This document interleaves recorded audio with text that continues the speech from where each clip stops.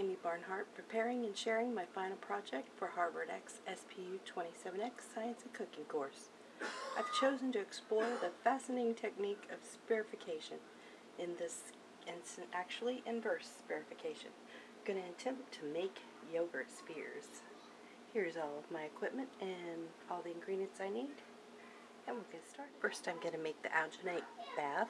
I've got carefully measured 1,500 grams of distilled water, and I'm going to be measuring out 7.5 grams of sodium alginate. Okay, I'm going to measure out 7.5 grams of sodium alginate.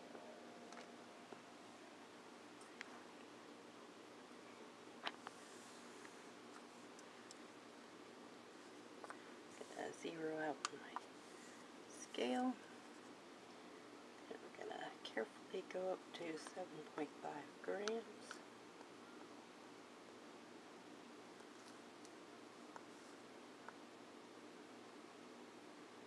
There we go.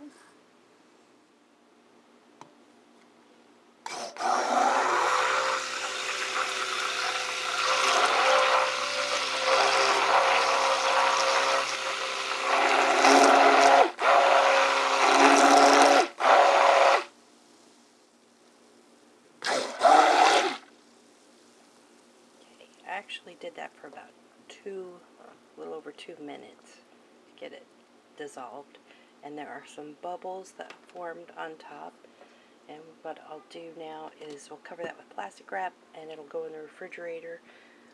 The recipe that I found that I'm using today says anywhere from an hour to 24 hours. Okay, and into the fridge. Okay, now I'm going to start the yogurt mix. I'm going to measure out 90 grams of heavy cream.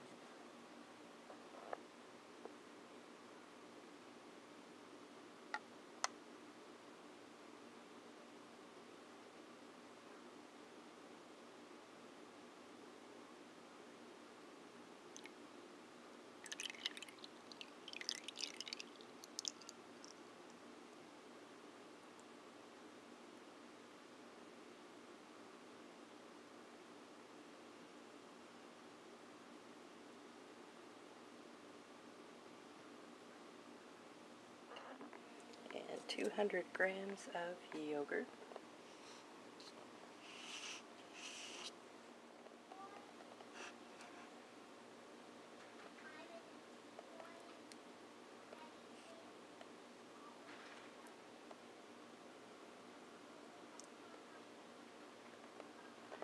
That's good there. Be adding this to the cream.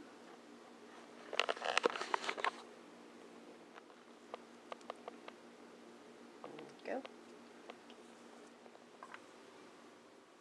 Add that in. I'm just going to stir that till it's completely mixed.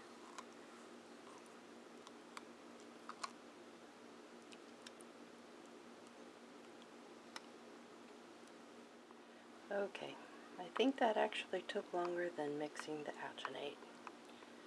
So here we go, and this is ready to start the spherification process. Okay, this was actually 7 hours later, and this is out of the fridge now. I don't see really air bubbles except some little tiny ones at the top, and we will start trying to make the yogurt spheres.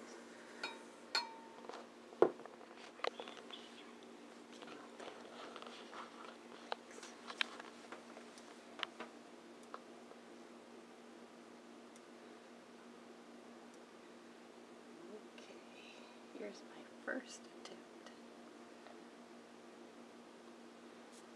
And I'm going to leave that in for about 2 minutes. It's smaller than I wanted, so I'm going to go to a bigger spoon.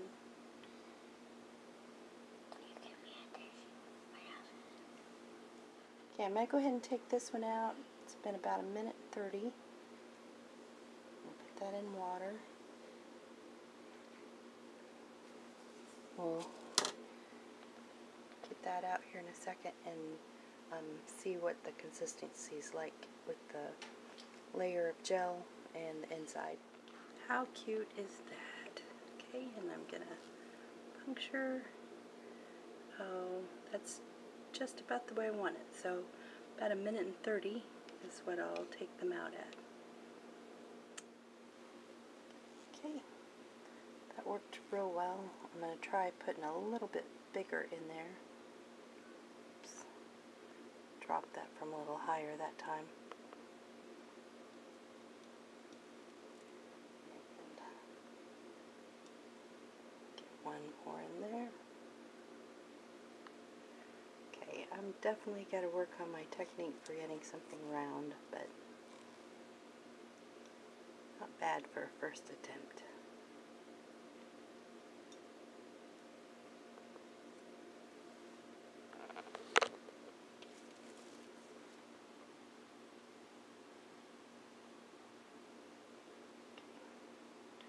With 3 because they can't touch or they will stick together.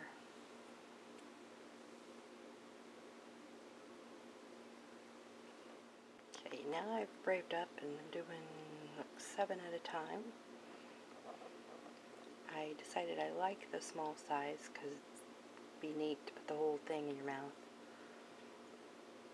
Okay, I made a second batch just like the first, except I used Splenda instead of sugar. The only difference I can see is that they float, so I've had to spoon the alginate mixture over it. But so far they look good. This is a sugar-free. Oh, nice. I maybe left it in there a little bit too long. There it is. All of the ones with sugar, and you can see those sunk, and the sugar-free, and those float.